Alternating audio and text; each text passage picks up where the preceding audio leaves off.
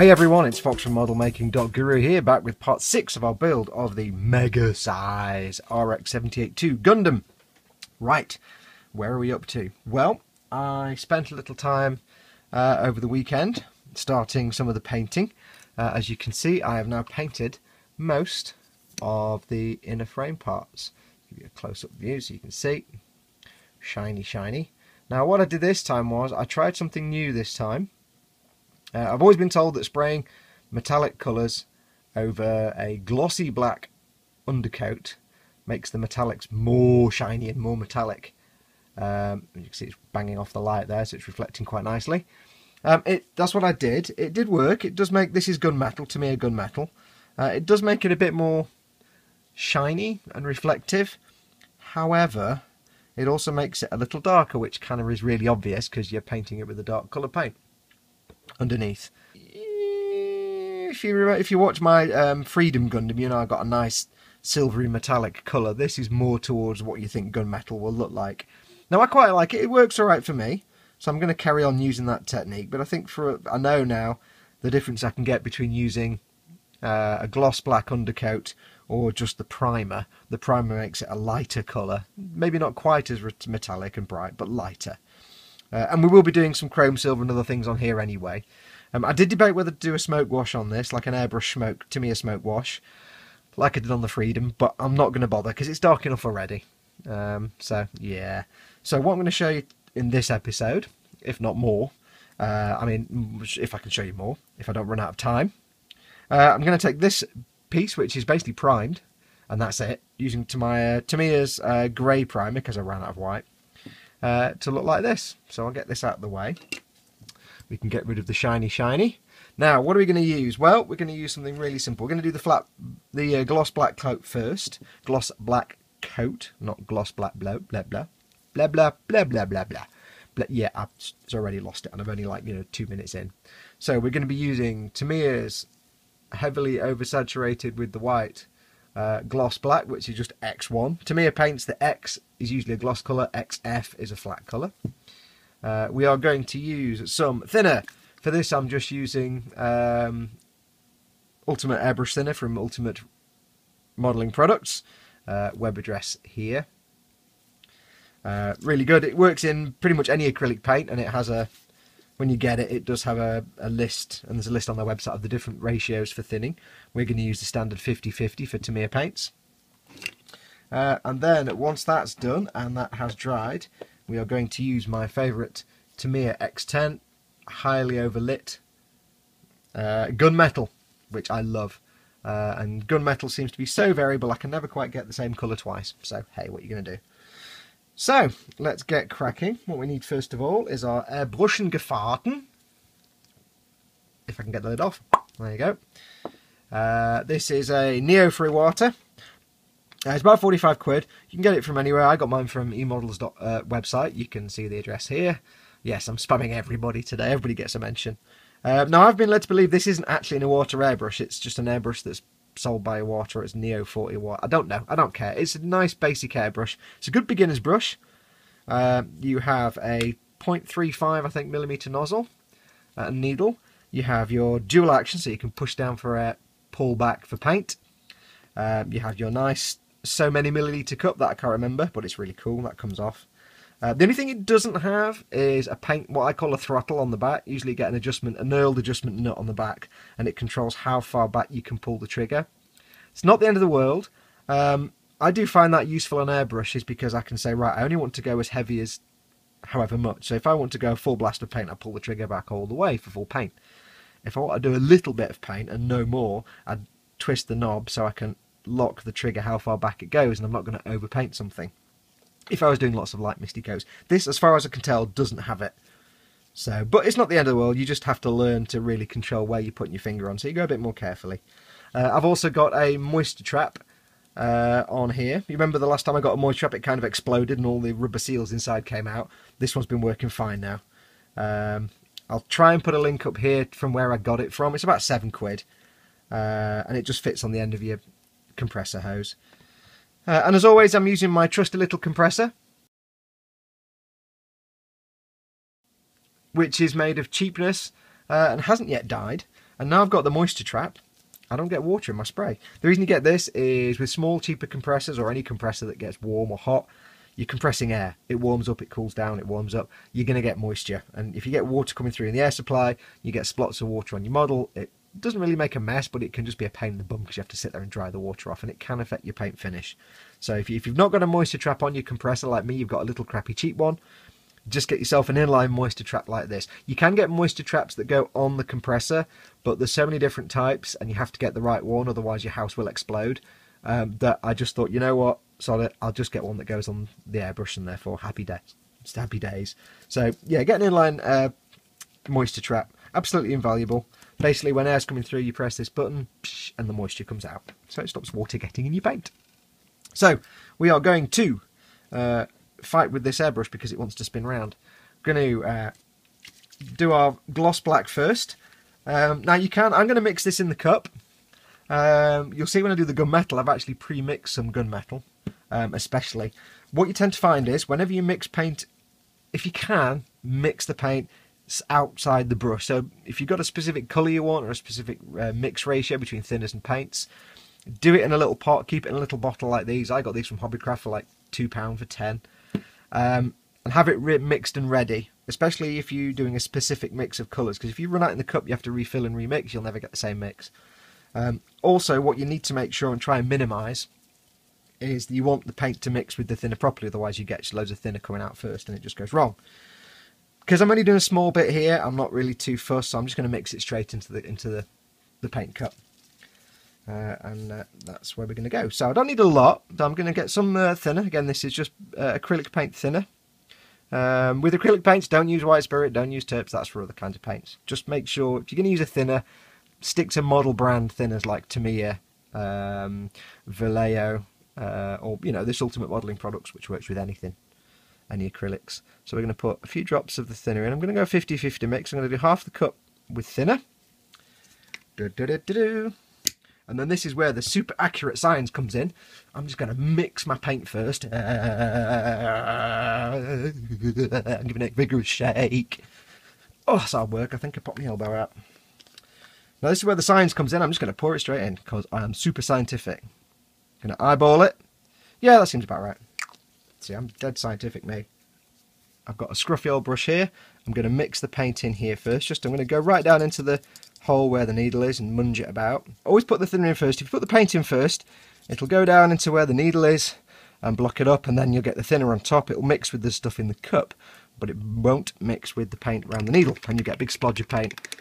It won't mix properly. Right, so we've mixed the paint in. Get rid of this. This is the thing you can spray out when you're cleaning your brush. Get one of these. They're not expensive. Saves you getting paint fumes everywhere. So, gloves, because this will get messy. I'm basically going to paint this gloss black first, so I'm going to do a light mist coat just to cover it, and then dry it with some air, and then go over with another light coat, just until it's got enough paint on it. So, I'm going to get the extraction fan on. I'm not spraying in my spray booth because I'm filming it, but I'm going to put my spray booth fan on anyway, just to get any vapours out of my window. And let's hit the compressor. So like I said, the way an airbrush works, you push down for air, you pull back for, I'm going to put the lid on, you pull back for paint. And the trick is always push down for air first. A little box here. Always push down for air first, so no paint coming out, and then pull back for paint. Slowly, as you pull back more, you'll get more paint coming out. Only pulling it back a little bit. That's how an airbrush works. Always do air first in case there's some paint on the needle, so that it doesn't go bleh and put paint everywhere. So we're just going to do a light coat first, like this. Going to mist it on, just so the paint that goes on top can grip. And then we're going to go over with some proper paint, some full paint. Let's do this. Let's do this. Right, so pull down for air, pull back for paint. Oh, let me just get a better grip of that. Pull back, down for air, back for paint. Just doing a light mist coat. You'll see I'm not waving the brush around like I've just picked up a spider. I'm just gently moving it left and right, not too fast, and I'm about that far from the piece. The further away you go from the piece, the wider the fan of paint. The closer you go, the smaller the area of paint. If you're doing fine details, you'd go in close with the brush and have not too much paint coming out. If you were just trying to cover a big area, you'd pull back and get more coming through. So I'm just going to get into all the nooks and crannies. It's a lot easier to move the piece rather than move your wrist into unnatural positions. Remember, you're not a gumpler. Your wrists don't go that way. This is just a light mist coat, just to get some paint on the surface. Now remember, this is primer on here, and I can't stress enough, and I hope you can hear all this, I can't stress enough the importance of putting primer on your model parts before you paint. But I'll try and explain that when I've not got all the compressors and fans and things going on so you can hear me. I'm going to go under here.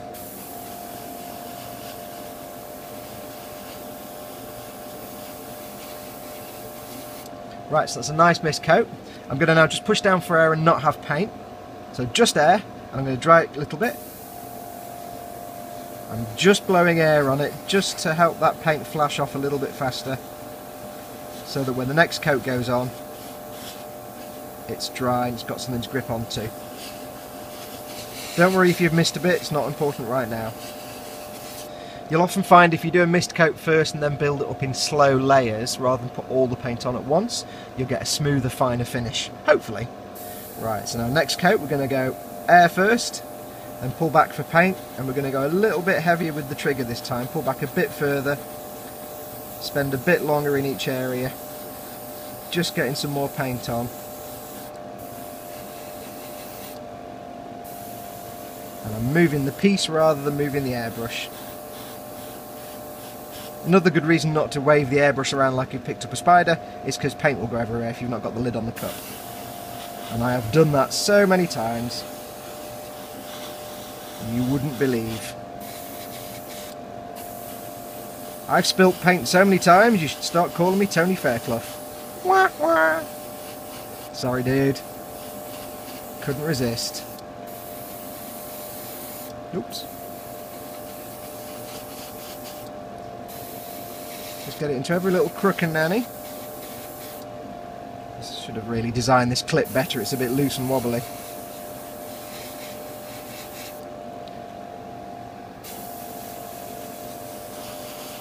Don't worry too much that this gloss black isn't looking particularly glossy.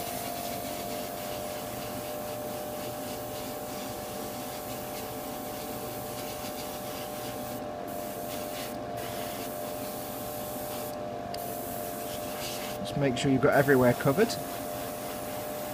I've taped off the end of this little nub here just because I know that's the bit that goes into a polycap. So it's not going to be seen. Right, so that's the coat. I'm going to go back to just air, just to dry that a little bit.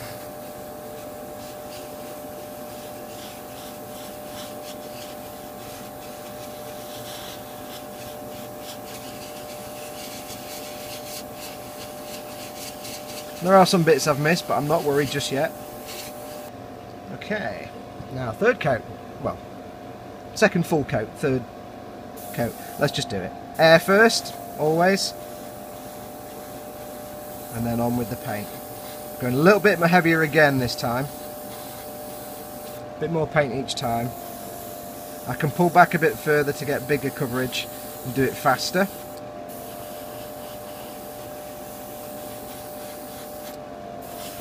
It's hard to see where the paint's going because it's already painted, but you'll see the wetness where the new paint is.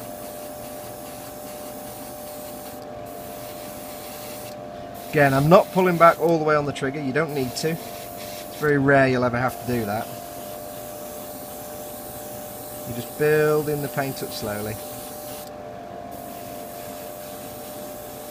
You take your time, you shouldn't get any blobs of paint or runs, because you're not putting that much on. But watch the paint as it goes on. If you suddenly see it start to ripple or get little ripple marks, you're going too much too fast. Pull back, push back on the trigger, less paint, and take your time. Move away from that area and just go and do a different bit.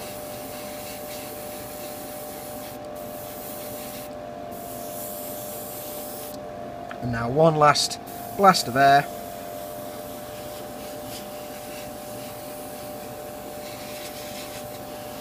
I'm going to do one more quick coat, and this is going to be pulling back quite a way on the trigger now, but fast, just to get some last coverage. So, ready? But I'll pull further back so I get wider coverage.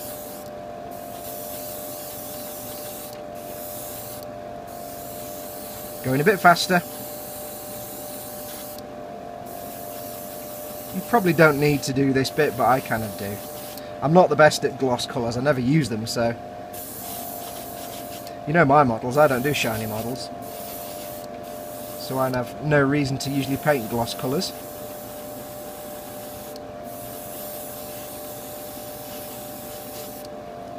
And that, my friends, is done.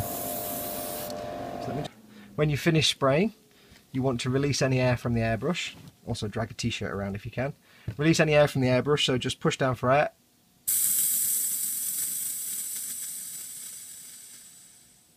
And there you're done. The reason you do that is to get any air that's left in the compressor tube out, so that when you first turn it on again, it doesn't go bleh with the air and put paint everywhere. Right, so that's now been painted gloss black. I will leave this to dry for maybe half an hour. Acrylics are good like that. We've got a nice smooth finish on the gloss black. It's not very glossy, and this is what I say, I don't often do gloss paints, and I don't like using gloss paints. And acrylic gloss paints aren't the most glossiest of paints in the world, so usually it's clear coat layers afterwards of gloss that give you that. But that'll do. That's the black undercoat. So I'm going to leave that to dry for maybe an hour, half an hour, 45 minutes, just to make sure. But what I do need to do whilst that's drying, I did the other... Actually, I can't do it now. It's not black, is it? What we'll do next, when we've done that, we'll get the gunmetal on there. And on the hinge pieces, you may be wondering how you paint these hinge pieces when they're all assembled. Quite easy. Basically, you take the piece, put it into one position, paint it. When that's fully dry, you turn the hinge around the other way, and I'm going to paint this bit that didn't get any paint last time. And I've got the 2 knees and 2 elbow joints to do that. So I'm going to leave this to dry. I'll show you quickly how I clean my airbrush. So I'm going to stop the recording now so I can get set up, and I'll show you that. So, how do I clean my airbrush? Well, there's 2 ways to do it. I won't do the proper I won't do the words. I won't do a full strip down clean here now. I'll do a proper how to do your airbrush thing at some other time. But if I'm going to change colours, if you're going to change colour from, say, red to blue or green to black or whatever you're doing, you do a quick clean just to get any paint out so you can swap to a new colour. So I'll show you that method. So if I was now going to paint something else, a different colour, this is what I would do. Take your airbrush, it's still connected to the compressor, but the compressor's not on. Now there's paint left in here. You could put this back in the paint tub and save it, but I've thinned it down, so I don't want to do that. So I've just got a scruffy old glass, I'm just going to pour that in and get rid of that. Okay, right, first thing you want to do, and there's a million different ways of doing this, this is just the way I do it. I've got a whole load of blue tissue paper, which you know makes the screen go green. Brilliant. So I'm going to get some of that off. First thing you want to do is make it into a little point, get it into your paint cup, push it down and just scrub it around.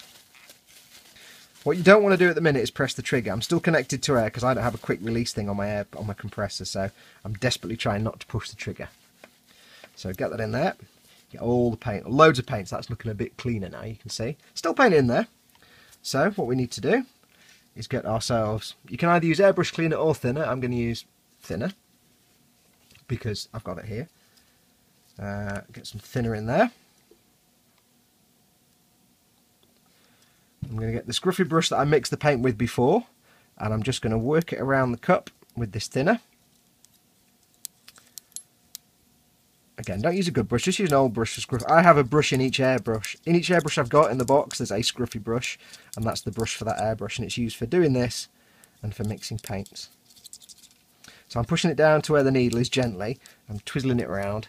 I'm just getting all the paint off the inside of the cup. So I'll pour that away. Now I know this is kind of up in the air at the minute, so let me just change my focus a little bit. Maybe this might help. So get back with your tissue. I'll get some more tissue. You can use kitchen roll. This is just automotive, a big massive roll of automotive blue tissue. But you can use kitchen roll. Don't use toilet roll because that's dead fluffy and you'll get loads of bits coming off into your airbrush. Let's get this in there. Doobie-doobie-doo. So you can see not as much coming out this time, but there's still some. Now there'll still be loads of paint in there. And notice I've not blown anything through yet. So I'm going to put thinner in there again. Go back with the brush and do exactly the same. Now remember, this isn't a how to clean your airbrush at the end of the day. This is how to clean your airbrush so you can paint a different colour straight away.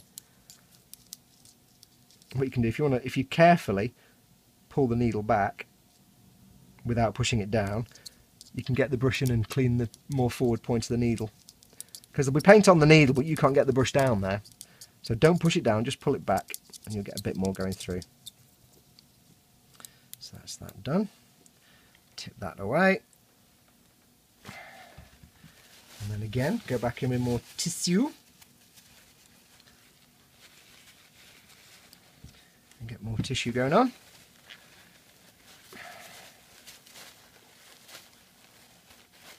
And again, I've not pushed any air through it yet. I've not fed anything through the airbrush. So now I've cleaned out the cup. Now what I like to do at this point is take the cup off. If it's a removable cup, take it off. You've still got paint in here. So what I tend to do is get myself a little cotton bud, or Q-tip, or cotton swab as some people call it. I'm learning new names for things all the time. Bit of thinner in your little paint reservoir there. And get the cotton bud in. Give it a good scrunge around. Just to get the paint out of the thread. I might need a bit more because it's disappeared. Give it a good scrub. Gently again. Just to get paint out of the thread. Get it in there, twizzle it round. Get as much out as you can. Now, there probably are quicker ways of doing this, but this is just the way I like to do it. Get your tissue again. Make a little point. And just get that in there and twirl it round. Again, stay away from your trigger. And you'll get most of that paint. Now there will still be some little bits of paint in there, but that's not a problem. So I've done that 2 or 3 times. You can see there's the paint on the cup and so on, but I'm not bothered about that just yet. So what I'm going to do now is, actually I'll just get that paint off the cup. Oh, it's on the outside, that's fine. So the paint cup should be reasonably clean. Give it a scrub around the thread. Put the paint cup back on. If you can find an airbrush where anything screws on easily first time, I will give you 5 pence. 5 whole pence. Right, I'm going to get some thinner in the cup. Going to hit the compressor. And now I'm going to blast it through. I'm going to push down all the way and pull back all the way till that cup's empty. All I'm doing is blasting the thinner through, so anything at the tip or the needle should get a dose of thinner and should help get rid of some of that paint. When it makes its little sucky noise, you know it's got no paint left. So clear the air out of the tube. Now done. Now there's still paint around here, which shouldn't be a problem, but if you want to do a test spray, you can do. I'm going to do a test spray. Ultimate Airbrush Cleaner is blue, and the reason it's blue is so when you clean your airbrush, you can see if it's actually clean, because it's not paint coloured. So I'm going to put some airbrush cleaner in there, and we're going to try, see what happens. Okay, see it's still grey, but not for long, because that might just be moisture. Okay, so you're getting a little bit of greyness there, so there's still some paint in there.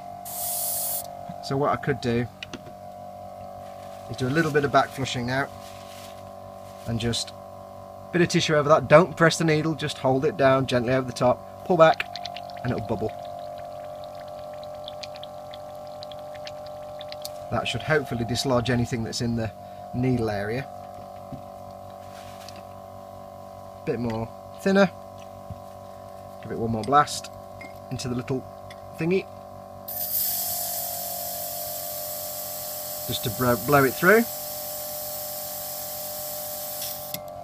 Now if we paint with nothing in the cup,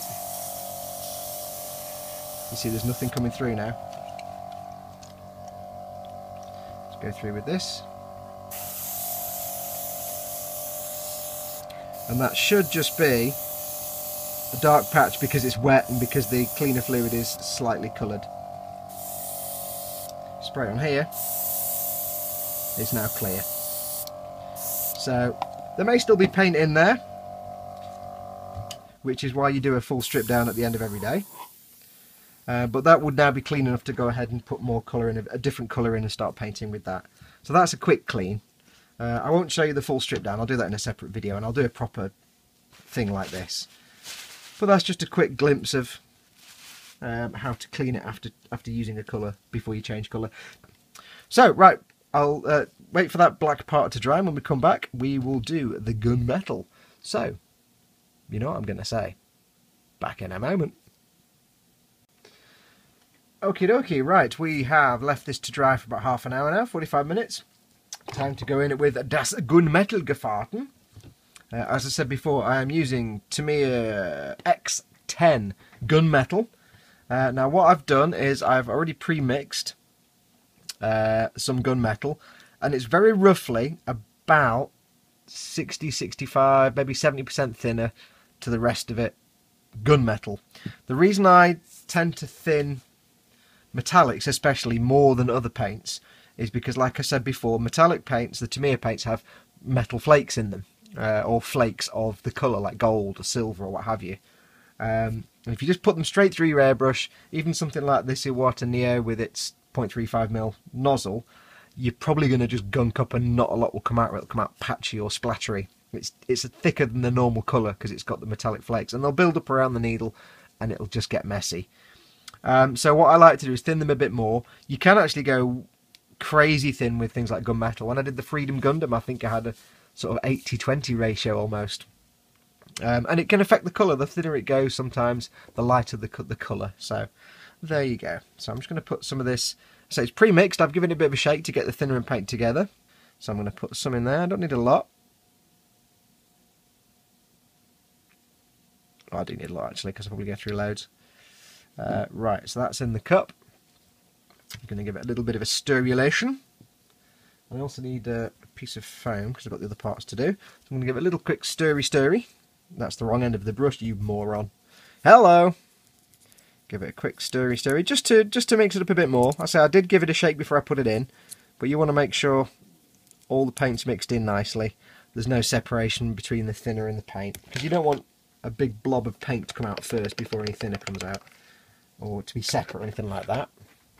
So, how are we going to do this? Well, we're going to use exactly the same technique as before. We're going to do a light mist coat first, then we'll go back in with a slightly heavier coat, maybe another one after that, dry between each one with just air, and then at the end I might just give it a quick blast from further away with a bit more paint. Now when you paint gunmetal it will look speckly, but don't worry too much. So let me just turn everything on. Okay, make sure we've got paint coming through. Yep. So, again, like before, start with a light mist coat. So not very far back, air first, and not very far back on the trigger.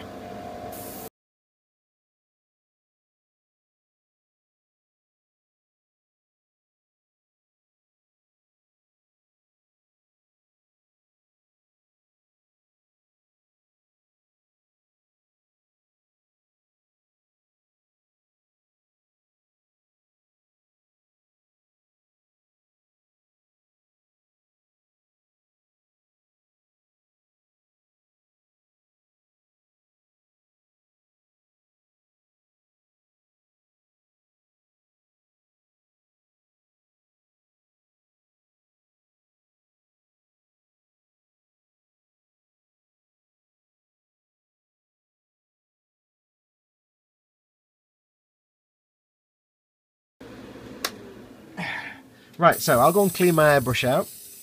And when we come back, we still got more to do on those. When we come back, I'll quickly discuss about primers, because I said I would, and I'll show you what they look like.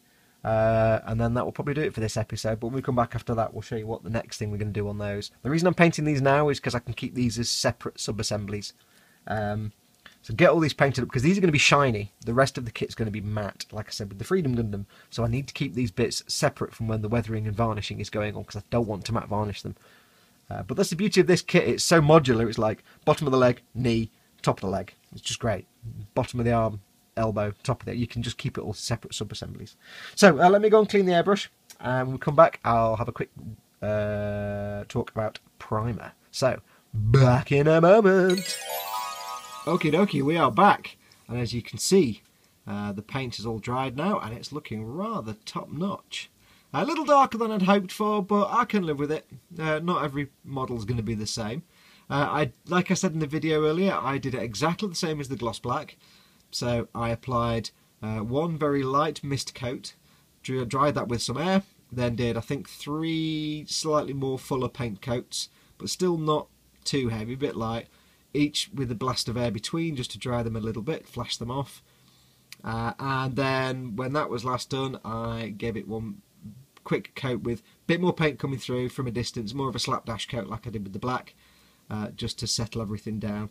And when you're painting it, when I was painting it, it looked really full of, you could see all the little paint flecks. That's now smoothed out quite nicely. It's still a little bit grainy, and it's more grainy than the Freedom Gundam came out.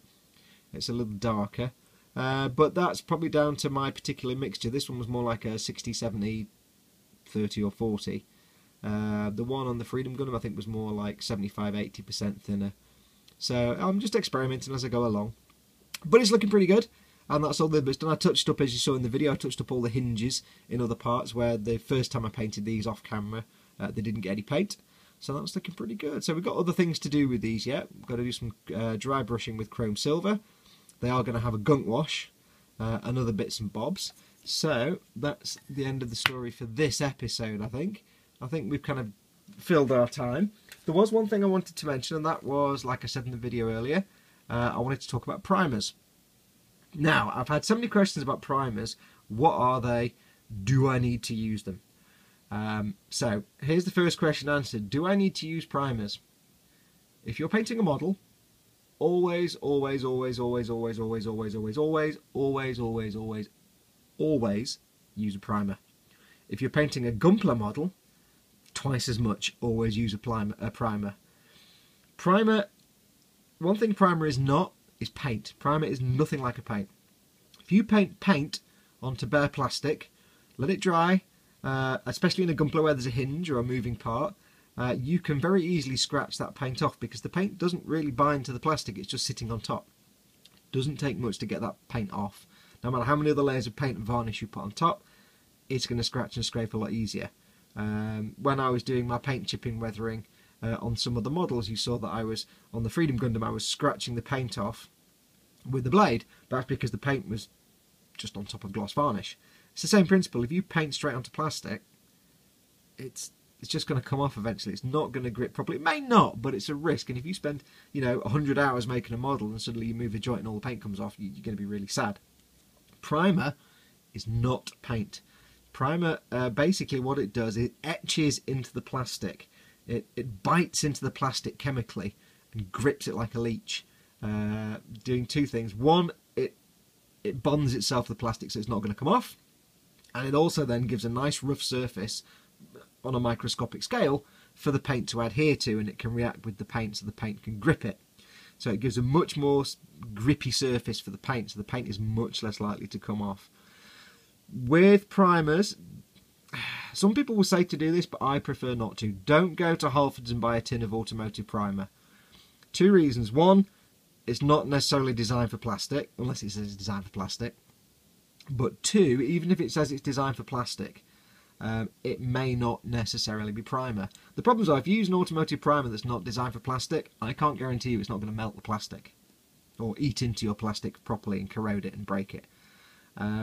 Also, many automotive primers are actually just paints. They're not primers. They won't really grip and etch into the plastic. So you take your life in your own hands if you use something from Halfords or an automotive primer.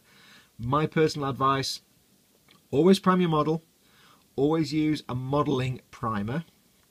Ideally, if you can, use the primer from the same manufacturer as your paint. So if you're using Tamiya paints, use their Rattlecan primers. If you're using Vallejo paints, use their primers. You don't have to, and personally, I actually much prefer Tamiya Rattlecan primer. I'll show you what it is. I've shown you before. It's their surface primer. I think it's probably, of all the primers you can get for airbrush and spray can, it's the best one. It goes on super smooth. It gives a really nice smooth coat. It's really fine, so you don't lose all your crisp details. I've never had to think about applying it. I just spray it on, like you saw me do when I was doing the hairspray technique in the Freedom video. And I was doing the press pan release. So that, press pan release, spray it on, done, no thinking. I have tried some airbrush primers in the past, and they're just, for me, they're too involved. You have to get the mix right, you have to get the distance right, you have to leave them to cure for so long, you have to mess around, it's all farting about. I can't be bothered with that. I just want to get the primer on and get on with the rest of the build. Now, there is a disadvantage to Rattlecan primers. Obviously, you can't go outside when it's throwing it down with rain, or when it's 100-mile-an-hour wind, or it's the depth of winter and minus 10 billion degrees. So you have to spray them outside, because if you spray this indoors, you will kill every single living thing in your house, unless they kill you first for doing it. And you will do yourself a lot of harm. It's nasty stuff. You don't want to be breathing it in. And because it's a Rattlecan, even if you have a spray booth like me, you try spraying any Rattlecan in your spray booth, you'll just have a big cloud of whatever you're spraying coming straight back out the spray booth into your face. Again, you're going to be breathing it in, it's bad for you, it will stink the room out, even if you've got windows open and extraction fan, so do this stuff outside. My personal preference would be use Rattlecan primer, and if you can, use Tamiya's, because I think it's the best one. It's the toughest one I've used, and it's not had any problems with it ever. I say there are ones from Vallejo and other manufacturers, and they are alright. AK Interactive do one. There's loads of videos out there saying the pros and cons of different primers. This stuff, it goes on, it's dry within 10 to 15 minutes. You can put tape on this and it won't pull up anything on the tape. If you put paint on top of this and then mask off with tape and pull the paint off, pull the tape off even, it's not going to pull the paint up. Once the paint's on top of this, it's not coming off without a fight. You can scrape it off with a knife like you've seen me do before.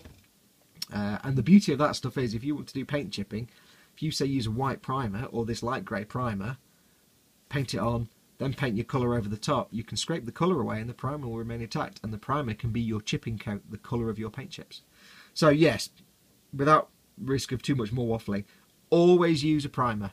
With Gunpla kits, you must always use a primer twice as much, because some of the parts in Gunpla kits, as you know from reading the instructions, are polystyrene, some ABS.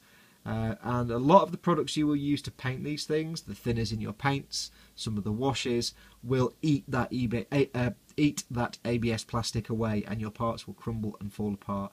So if you're painting a Gunpla, always prime it. And if you've got a part that's got an interior you're never going to see, prime that bit anyway, just to be safe. Because if I did a smoke wash on, this is why I don't do smoke washes on Gunpla, I use oil paints. If I did a smoke wash on a Gunpla without putting a primer down, those parts would just crumble.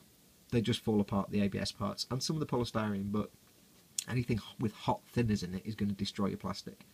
So always use a primer, that gives you the best adhesion for the paint, it protects any delicate plastics like ABS, and it will give you the best looking results. Your paint will give you a much more smoother finish. I'm kind of having trouble talking now. It will give you a much better finish. So to answer a million questions, yes, always use primer. There's no reason to never use a primer. If you don't use a primer, don't be surprised if paint does come off, if it doesn't sit well, if it peels in certain places, especially moving parts and hinges, or if when you're applying, say, washes, the paint underneath the wash just peels away because there's no primer for it to grip onto to protect itself from the wash. So, yeah, always use a primer, and that'll do every model kit you ever make. So, that's that over. I hope you enjoyed the little Airbrush tutorial. It's only a real quickie one, it's nothing major, it's just a quick look to see. I'm hoping this new lighting technique I've got kind of works out. I'm just trying something, which may make the house burn down, but it might not. It might just be a terrible idea. But yes, stay tuned for the next one. I'm not sure what exactly we're going to do. We'll probably carry on with these metallic inner parts, because I'm doing all these first. We'll get some chrome silver going on there. We'll get some gunk washing going on, some gloss varnishings and things like that. So, as always, thank you very much for watching. Washing? I really am not talking sense now doing this bit. Crikey, Riley. Thank you very much for watching. As always, subscribe to the YouTube channel. You're on it. You may as well subscribe to it. Visit me on Facebook. Visit me on Twitter. The addresses are at the end, so stick around for the end of the titles. And bear in mind as well, I forgot to say this the other day, but I have started uploading videos of my music that I've written and composed, so it's completely original to me. And I've decided to make it completely royalty free under a Creative Commons license. I've only uploaded about 4 or 5 so far. What it basically means is, go and watch the video. You can download the video, or you can record the audio as you're playing it, however you want to do it. You are more than welcome to use that music in whatever way you see fit in your videos. You can remix it, you can put dubs on it, whatever you want to do. The only stipulation is, wherever you use it, you have to give me a credit, and the video will have the wording for the credit under a Creative Commons license. If you remix it into something else, you must also then use the same Creative Commons license. You can't remix my work and then put up a video and say it's copyrighted. It's not. So if you use my music, you're more than welcome to. It won't cost you a penny. I'm never going to charge anybody for it. I want people to use my music because it's free, and music and videos is great. But if you remix it or anything like that, you must then use the same Creative Commons license. Check out the Creative Commons website for more information. But basically, I'm just saying, go and download those music pieces. They're absolutely copyright free, they're absolutely Creative Commons, they're royalty free, don't cost you a penny, and use it wherever you wish, however you wish. Just make sure to give me credit. So, end of waffle. I always do this waffling at the end, don't I? I kind of waffle on like a spoon. Catch up with us next time, we'll do some more interesting things. And stay tuned for more build diary videos for the Destiny Gundam. I'm still waiting for some bits to turn up for that, some supplies, so as soon as they do I can get cracking with that one. But anyway, thank you for watching. Take care of yourselves, and we will see you the next time. So as always, oh, hang on, I know what I've forgotten. Where is he? Where is he? Hang on. He's not been in this one yet. Adios, amoebas. Yeah, no, don't do that. Bye.